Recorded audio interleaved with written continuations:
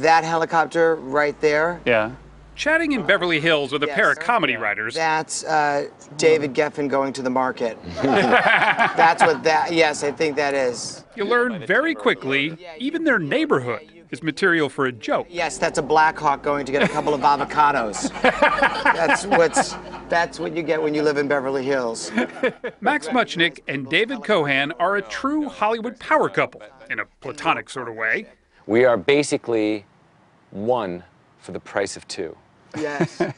Lifelong friends, they are one of the most successful writing duos in a generation. Their credits include Boston Common, Twins, and Good Morning Miami. And a little show about our business, too. Good Morning Miami. You've got a nun doing the weather? I have it on very good authority that we'll have some early morning low clouds clearing out by this afternoon. Thanks, big guy. Hi, Zena. They not only share a sense of humor, they share an office. Even the very same desk. This is what it looks like when we both make phone calls at the same time. So maybe it's no surprise that their latest creation is a sitcom called Partners. Looks like a cross between my Aunt Pearl and an owl. Larry King. Yes. On set, they are co-everything. Co-writers, co-producers, co-creators, and as such, a little codependent. My mother and I think I'm the shorter version of him. Alec Baldwin. Yes, correct. Do you ever get sick of each other? You guys are together all the time. No, we adore each other, Lee. It's heaven. He still makes me laugh after all these years. Oh, shucks. Oh, my God. Oh, my God. We solemnly swear to be best friends forever. But Partners is personal, because this TV script is largely about themselves. For our entire lives, even after we die, and even if we come back as a tiger and a flamingo.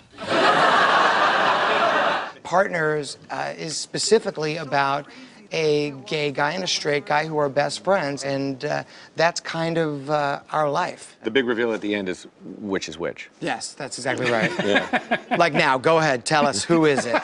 You can also say who's prettier. It's fine. We want to know. I just love playing celebrity. I love it. I love it so much. Michael Urie plays Lewis, the self-obsessed gay half. Those are my clothes. What are you doing? While David Krumholtz plays Joe, the finicky straight half. Your fiancé is moving in. I'm making room in your closet. We're pruning. Why do you have to say we're pruning? Why can't you just say we're throwing crap out? Does everything have to be a gay event? Joseph, whenever anything comes out of a closet, it's a gay event. It's new territory for a sitcom, and yet both actors say it's long overdue. A lot of my best friends are straight. It happens all the time. I only have one gay best friend, and it's this guy. But is that true? I don't really have any What are you, gay a best homophobe? friends. No, I'm not You saying don't I'm like a gay homophobe. people? No, you said best. I have gay Best friends. Okay. But I was actually a nice thing that I put out there to you, and you kind of really. It's not the first time the writers have incorporated a gay character into one of their shows. I know Leo's gone, but that doesn't mean you have to stop living. Or stop, can I just do something? Brushing your hair. In 1998, Max and David wrote their biggest hit to date with another story about two friends, Will and Grace. Let's just check our coats. Good morning, Vest. Running for 8 seasons on NBC, it won a slew of Emmys. Mine's the tan Camry with the scratch on the side.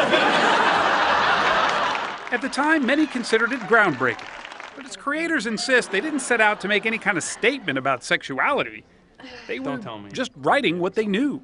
I gave you my number, and you never called me. Yeah, you were too into me. Back then, I was only into guys who were into guys. Grace, it turns out, played by Deborah Messing, was modeled after Max's high school girlfriend, Janet Eisenberg.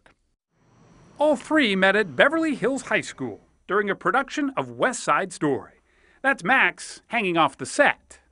We were Jets, and I was the leader. I was his leader. Yes. Here, Boy, on how, this stage. On this stage, how times have changed. Yes, don't you know it? David, the basketball player, and Max, the drama student, have been inseparable ever since. Remember going to the prom together? Oh, that we did that. Actually, That's let right. me rephrase that.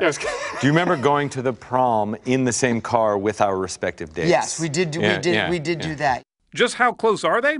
Well, when Max came out, it wasn't to his girlfriend, Janet, or to his parents. It was to David, his best friend.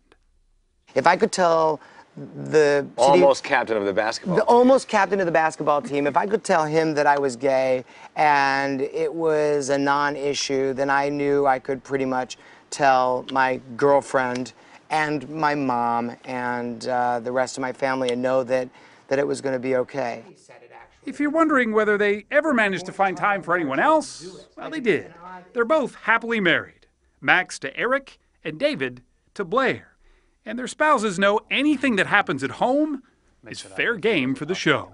As my neuroses and my idiosyncrasies come out, it's too far gone. It's out of the bag, and then I try and pull it back quickly, and then I say, "Oh, is it going to end up in the show?" Of course it's in the show. Everything's in the show. I know. Everything is fodder for work the next day because those will make the best stories. I know you better than anybody, Joe. Something's wrong. Allie has hurt you, hasn't she? You want their lives boiled down to a sitcom. Show me on the model where Allie hurt you.